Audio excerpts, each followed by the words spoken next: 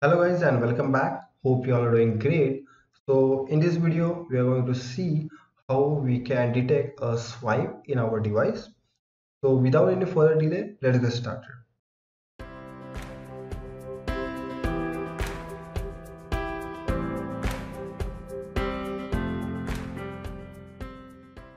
So as you can see here, we have a simple project. So this is a 2D project. If you want, you can download the project. The link will be in the description. I have a player which has a player controller on it, which moves our player from one position to the target position when we do our swipe. So right now, if you go into player controller, it is a very simple script. It just this is a move method. It do a recast in the direction we want to move, check for the collider, get the distance, and check if the difference between the point our recast has hit and our transform position is greater than our distance between wall. So this is the distance we keep tracking between wall, and then we, if it is greater, then we set the target and then we move our player to that target position. So now we want our direction. So for that we need to create a new script.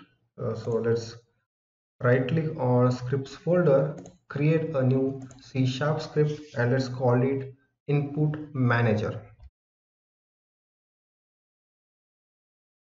So let's create an empty game object and we'll rename it to input manager, and let's drag our script on it. Now open the script in mono behavior. Okay, so to detect our swipe, so whether it's in left, right, or any direction, we need two vectors, the starting vector and the end vector. So for that we will create a new variables, private vector3 start pose comma end pose. We also need a small threshold so that we can confirm that this is a swipe. So for that we will create a private float threshold, which will be equal to 0.1f, and we will make it a serialize so that we can edit it from the inspector. Now at start we will set our start pose is equal to end pose. It should be start. Okay, now we need to get our start and end pose. So first we will do with the mouse and then we will do the same thing with the touch. So we will create a void mouse input. So first we will check if our input dot get mouse button 0 is pressed. So here we are checking if we have pressed our mouse button.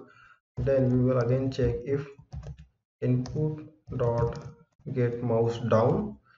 So get mouse down will be called only once we have pressed the mouse button, and here we will store our start position. So our start position will be equal to input dot mouse position, and here we will set our end position also. End position is equal to input dot mouse position. So as you can see here, our input dot get mouse button down will be called only once when we press our mouse button. So this thing will be set only once. Now this thing input dot get mouse button will be called for every frame when we have pressed our mouse. So this will be set for every frame. We have both start position, end position. Now we have to get our if input dot get mouse button up. Now here we have to detect whether it is a swipe or not. So to detect a swipe or not, we will just create a new method. We will call it vector3 decide direction. So we are going to return vector3 here. So vector3 direction is equal to vector3 dot 0, and we are going to return direction. Okay. Now first we have to check whether the swipe is on x-axis or on y-axis. So for that we can check the difference between the x values and y values.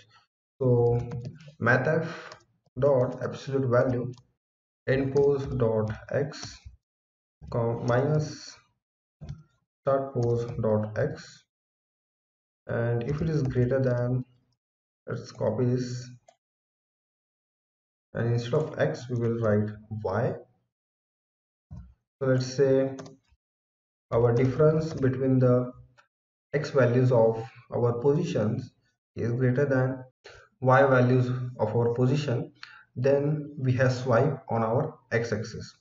Now once we have decided whether it is on x-axis or y-axis, we have to check if our difference is greater than our threshold. So if our mathf dot absolute value end position x minus start position dot x difference is greater than threshold, then we will make then we can confirm that it is a swipe. And the reason we are using mathf dot absolute value is because this difference can be positive or negative, and for us to check whether it is on which axis, we need to make it absolute value so that we can see the difference, and for our threshold also we need to make it an absolute value so that we can remove the negative sign and just have the pure value. Now to detect the direction of swipe, we will check if our end pose dot x is greater than start pose dot x. So if our end position is greater than start position, that means we have swiped to the right side. So here we will set our direction is equal to vector 3 dot right, else we will set it to left.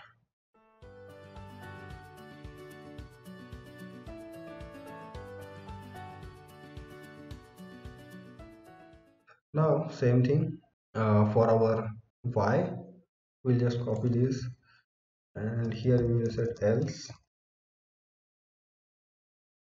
Instead of x we will have y, and if our end position y value is greater than our start y value, then our direction will be up, and else it will be down. Let's make it more precise. Let's set it here less than. We don't want our condition of this end pose dot y equal to start pose dot y also consider that our direction will be down. So here also we will add this more extra thing. Okay, and we can just copy this also and paste it here and less than. Okay, fine. Now we have our decide direction method, which will tell us whether what is our direction. Now here back to our mouse input, when we leave our mouse, or when we get our input dot get mouse button up is true, we'll check our direction. So we'll just first check decide direction is not equal to vector 3 dot 0.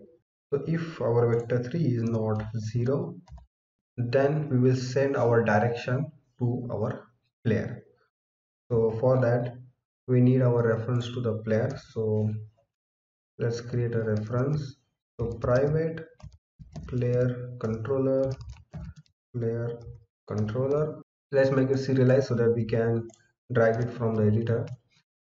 In player controller we have the method called move player, which take a parameter called direction, which is a vector 3, and depending on this direction it do all its movement. Here we will just write player controller dot move player, and we will send the direction. So we'll just copy this desired direction and we will send it to it. And let's call this move input in update, and let's go back to our editor and let's see.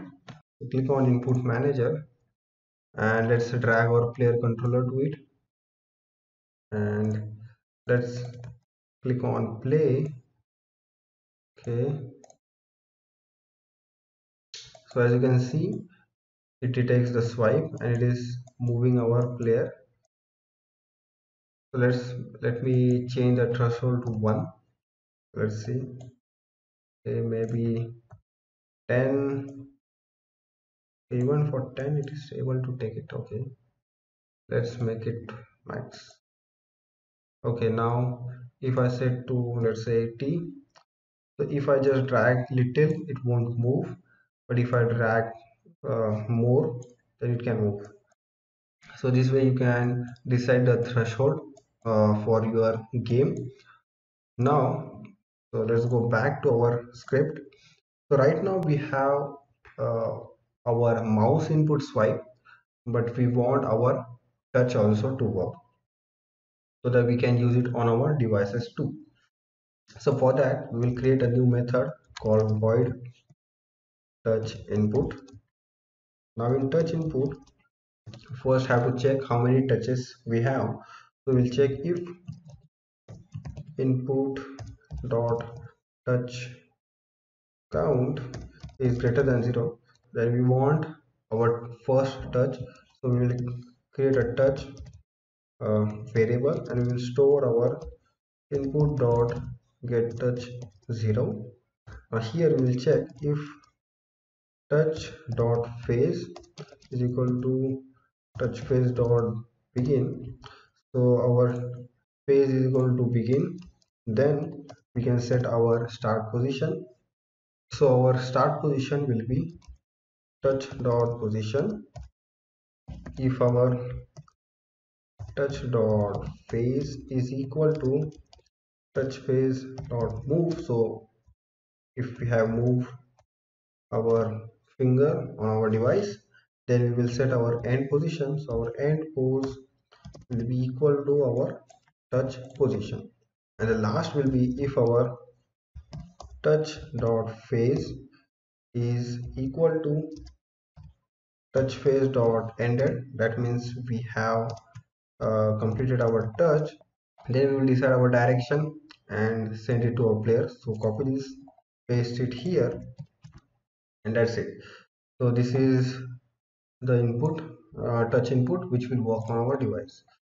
So right now we will just do some conditions here. So if it is Unity editor, then we will use mouse input hashtag. Else if it is Unity Android or Unity iOS, we will use our touch input and we will just hashtag and if. Okay, so now we have our swipe control, which will be working for both devices and for PCs. So this is how you create a simple touch control for your game. If you want a complete project, then you can go to my GitHub link. The link will be in the description. You can download it from there.